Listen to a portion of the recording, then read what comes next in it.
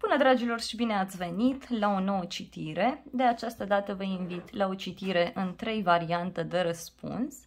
Vreau să vedem ce urmează în viața dumneavoastră în următoarea perioadă. Și avem numărul 1, piatra verde, numărul 2, piatra roz, numărul 3, piatra galbenă. O să vă rog să alegeți intuitiv.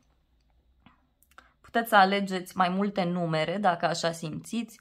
Puteți alege un număr pentru dragoste, un număr pentru carieră, un număr pentru spiritualitate sau un număr pentru altă persoană. Așa cum simțiți, așa faceți.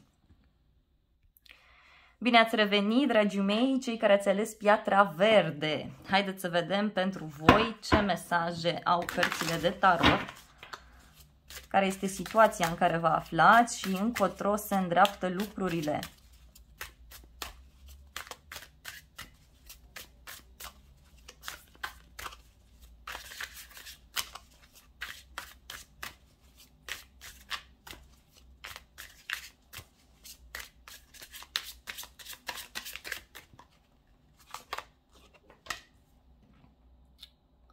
Cred că unii analizați foarte mult niște bani, analizați foarte mult o situație financiară sau poate este ceva în alte cazuri care ține de o casă, o mașină, ceva foarte scump pentru voi. Văd că sunteți persoane independente, pline de viață. Opa!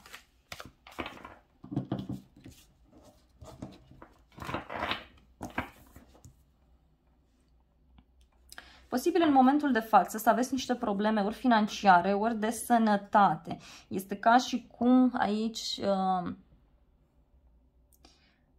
așteptați un ajutor de undeva anume.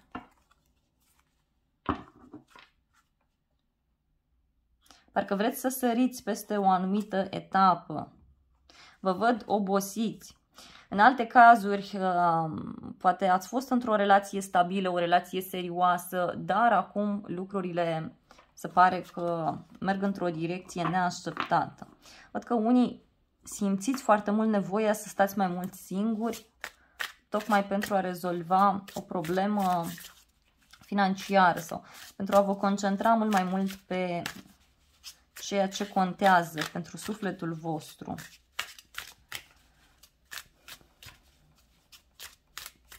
Să vedem ce urmează. Urmează o alegere importantă pentru voi. Văd o tentație foarte mare care apare în această relație sau o tentație foarte mare pe care voi o aveți în legătură cu ceva anume.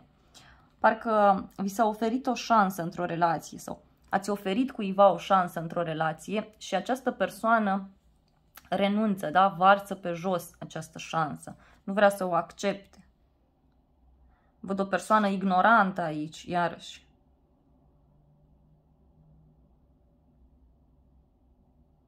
Cineva care a tras de voi sau trage de voi în continuare. Văd o luptă. Posibil unii să vă săturați de ceva anume și să luați o decizie care vă tentează mult. E vorba de o alegere importantă, o alegere care deja este stabilită în inima voastră. În alte cazuri, e posibil să alegeți să renunțați la o relație sau la o persoană. Da, parcă cineva își vede aici de pasiunea sa, parcă este o persoană care și-a făcut treburile și acum trebuie să plece. Sau a fost o etapă în viața voastră, în relație, într-un loc de muncă, dar acum trebuie să vă urmați pasiunea. Văd pe cineva care este lăsat deoparte. Poate fi un loc de muncă, ceva în care ați investit voi mult. În alte cazuri poate să fie vorba aici chiar de un moment în care vreți să vă respectați mai mult, să aveți mai multă grijă de dumneavoastră. Parcă v-ați îndeplinit o misiune, ați făcut pe cineva să facă o alegere importantă și acum această persoană a rămas în urmă sau vreți voi să o lăsați în urmă. Poate fi un loc de muncă, poate fi ceva ce ați crescut voi, în care v-ați pus speranțele, dar care nu prea vă mai împlinește. Deci, foarte intens acest aspect că cineva pleacă. Parcă a fost o aventură sau parcă a fost un proiect pe care voi l-ați început și a fost mai mult din pasiune sau a fost pornit dintr-o problemă financiară în alte cazuri, dar la care văd că renunțați. Ia să mai vedem o carte. Văd aici o călătorie pe care o puteți face către casa voastră, către familia voastră, stați împreună, serviți ceva, parcă simțiți nevoia să faceți parte dintr-un trib. În alte cazuri, e posibil ca voi aici să vă doriți ceva serios într-o relație, iar cealaltă persoană să tot amâne sau să tot evite să ia o decizie și ca și cum lăsați în urmă și vă îndreptați către ceva stabil, către ceva serios. Văd un ideal pe care voi îl aveți și care se poate materializa, însă este nevoie de multă înțelepciune, e nevoie să studiați mult, să analizați mult lucrurile, să învățați pe ceilalți, să aveți curaj, foarte mult curaj, să renunțați la anumite lucruri. Parcă faceți niște studii sau trebuie să mai studiați ceva, trebuie să mai analizați ceva, să tratați totul cu mai multă seriozitate. Bun, dragii mei, haideți să vedem zodiile implicate. Avem zodia Gemeni, Fecioară, Taur, Capricorn, Leu, Săgetător, Berbec și Rac, Scorpion, Pești. Dar nu e neapărat nevoie să aveți legătură cu aceste semne zodiacale. Eu vă mulțumesc frumos pentru vizionare. Nu uitați să apăsați butonul de like dacă v-a plăcut citirea, să vă abonați canalului, să apăsați clopoțelul. Sunt funcții absolut gratuite pentru toată lumea, iar pentru cei care doriți să mă ajutați în acest proiect și să mulțumiți, puteți să dați această filmare unui prieten sau să o distribuiți pe un site de socializare. Pentru cei care simțiți, puteți apăsa și butonul mulțumesc. Să aveți o zi binecuvântată! Bine ați revenit, dragii mei, cei care ați ales piatra roz. Haideți să vedem ce se întâmplă pentru voi. Care este situația și încotro vă îndreptați. Ce se întâmplă în viața voastră.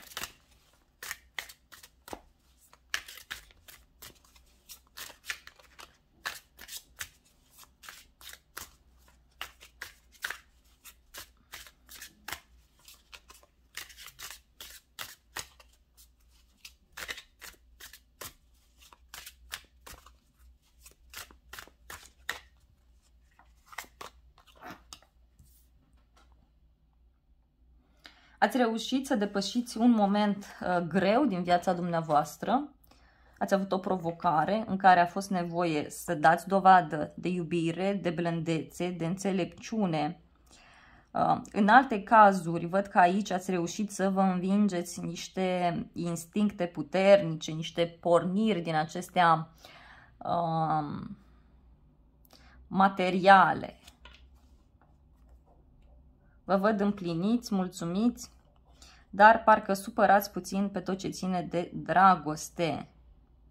Un bărbat aici care v-a supărat.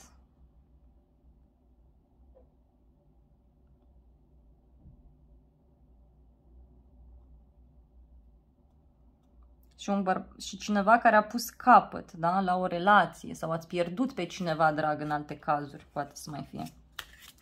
O provocare în familie sau v-ați dorit voi ceva și în sfârșit văd că ați reușit să luptați și să ieșiți învingători. Hai să vedem mai departe. Ați avut de-a face cu multe greutăți aici în viață, dar le-ați depășit cu bine.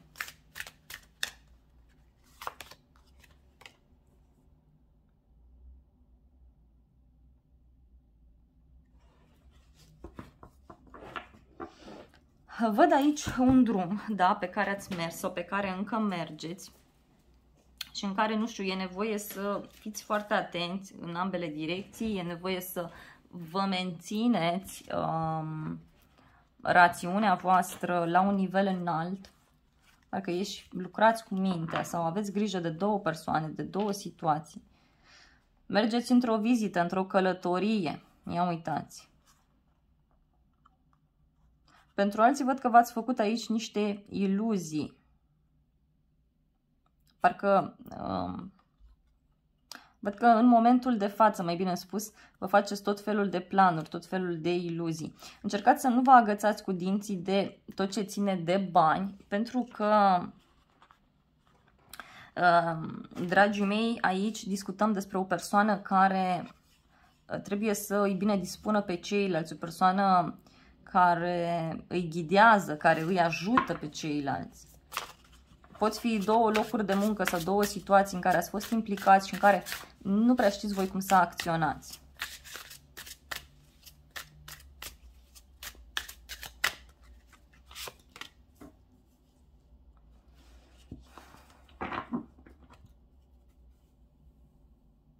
Este bine aici să le dați importanță și celorlalți, să nu vă axați doar pe propria persoană. Iar dacă discutăm de o relație în care cineva este foarte încăpățânat, foarte încăpățânată sau ține foarte mult de niște bani, de ceva material, fizic, să știți că acestei persoane pare, nu știu, ori că îi se ia de aceasta de bani, ori în alte cazuri parcă o să înțelegeți să fiți mai maleabili. Oricum văd o persoană care pierde niște bani aici, dar nu știu, eu nu cred că sunteți voi. Poate fi o relație de trio în alte cazuri.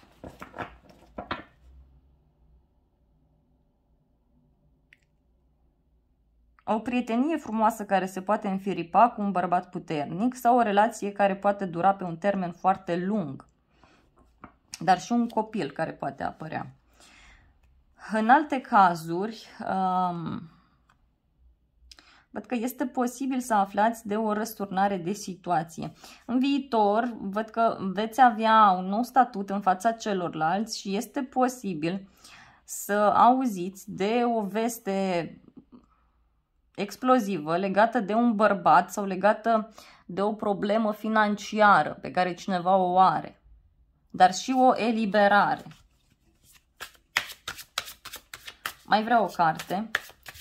Aici, iarăși, pe zona locului de muncă, puteți avansa alții dintre voi.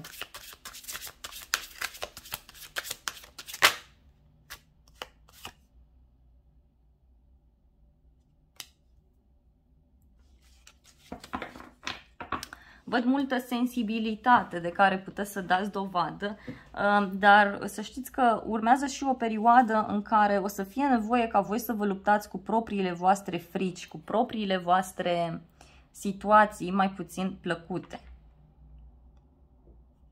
E nevoie să aveți curajul să vă îndreptați undeva sus. Aici, iarăși, vă trebuie foarte multă organizare, dragii mei, și aici puteți să rezolvați sau să cădeți de comun acord cu persoana, da, care vă este alături, să cădeți de comun acord, să aveți totul așa organizat, foarte bine pus la punct. Pentru cei singuri,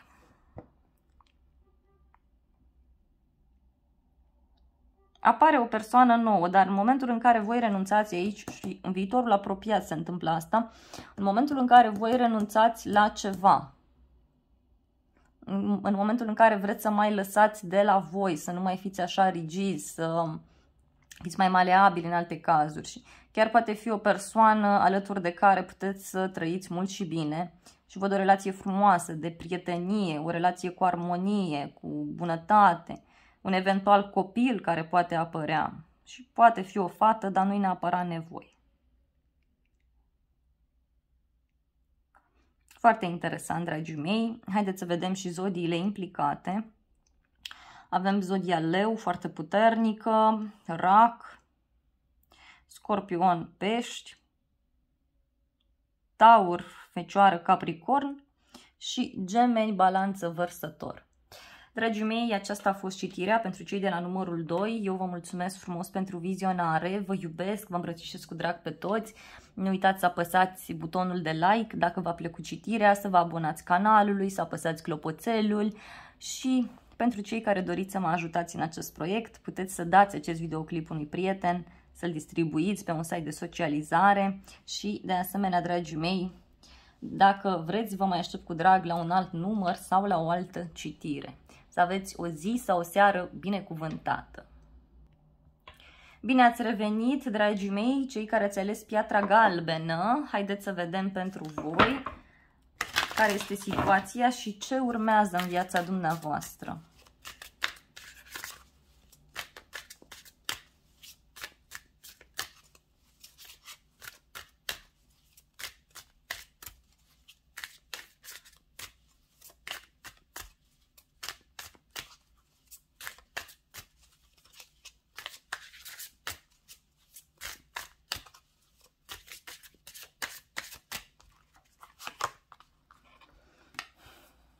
Unii cred că sunteți într-un proces sau într-un divorț. Alții este ca și cum aveți de luat o decizie. O decizie importantă. Totuși văd aici pe cineva care nu este impresionat de nicio culoare, nici de bani, nici de spirit, de nimic.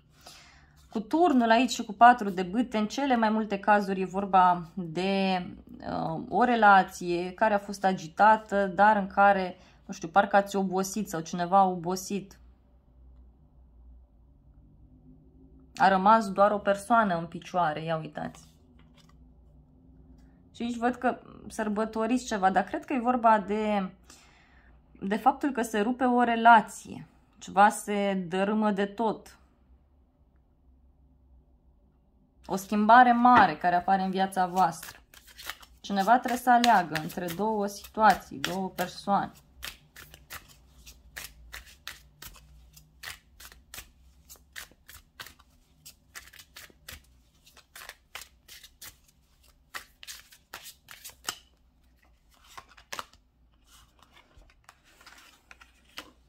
Văd pe cineva care este lăsat în urmă, o persoană care este supărată. Și aici văd că în momentul de față voi vă simțiți bine, voi încercați să vă bucurați de tot ceea ce aveți în jurul vostru. Poate chiar o bucurie care poate veni din planul financiar pentru unii dintre voi sau care poate avea legătură cu un loc vechi, cu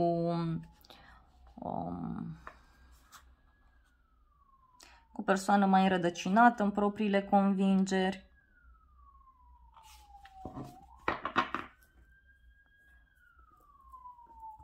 Văd că aveți de a face cu o persoană, iarăși aici, dacă ați întrebat de cineva, e vorba de o persoană căreia este teamă să fie lăsată în urmă, parcă este o persoană care se bucură foarte mult de planul acesta material, iubește banii, iubește luxul, iubește să dețină, da, tot ceea ce îi place.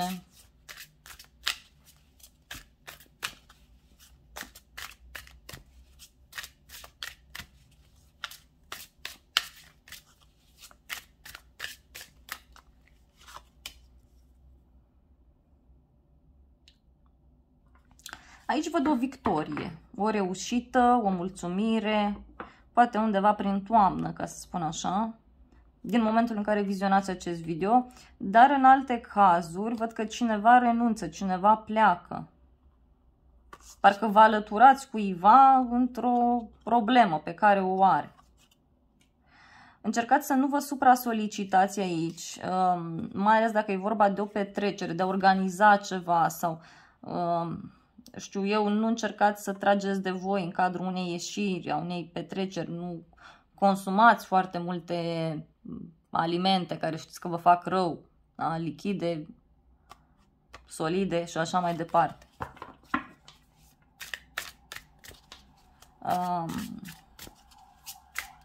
Mai vreau o carte pentru voi, să vedem.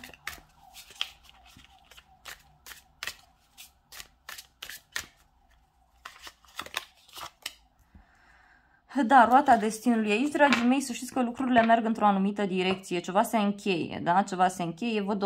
Văd că sunteți într-o perioadă foarte sensibilă, în care poate sunteți puțin supărați, nu aveți nicio speranță, însă lucrurile se rezolvă. Văd o relație bună cu ceilalți, cu prietenii. Dacă e vorba de un trio aici, lucrurile se rezolvă. Parcă cineva sare aici deodată și rezolvă. Și e vorba cu bani, e vorba de bani, adică cineva luptă pentru niște bani și reușește. Dacă e vorba de un loc de muncă, aici văd concurență, văd că aveți șansa să avansați, dar ține foarte mult de voi să acționați, să spuneți lucrurilor pe nume. Ține foarte mult de voi să luați atitudine în mod special, asta este foarte important.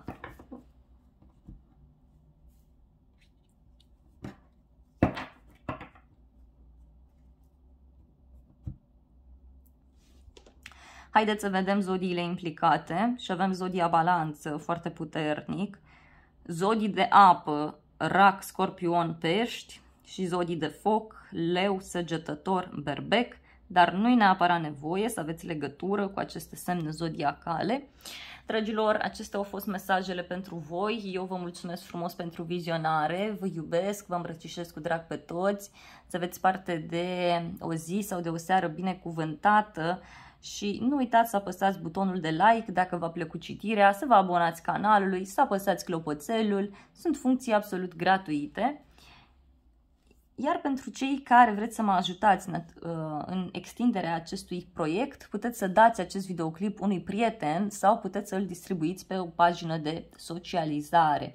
De asemenea, dragii mei, vă mai invit cu drag la încă un număr sau la încă o citire dacă vreți să mai vizionați. Să aveți o zi sau o seară binecuvântată. Dragilor, acestea au fost citirile de această dată. Eu vă mulțumesc frumos pentru vizionare, vă iubesc, vă îmbrățișez cu drag pe toți, să aveți parte de o zi sau de o seară binecuvântată și să ne revedem cu bine la o altă citire dacă vreți să mai vizionați.